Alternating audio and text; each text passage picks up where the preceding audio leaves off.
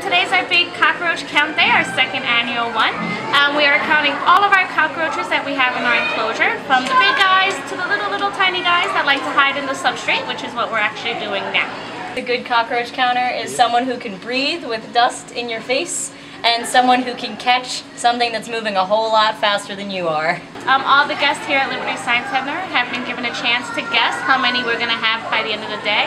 My personal guess was 1,275, so hopefully I'm right. They're super cool because they actually hiss like a snake would. They have holes on the side of their bodies called spiracles, and when they exhale air, it comes out those holes, and that's why it sounds like they're hissing. So they do that to scare you away, but it doesn't scare me at all. They're super important because they're the ones who eat everything that we don't like to eat. So that those times that you throw away your banana peels, or there's dead animals already on the floor, the cockroaches clean that all up for us. So without them, we would have a very, very dirty environment. So thanks to them, our world is nice and clean.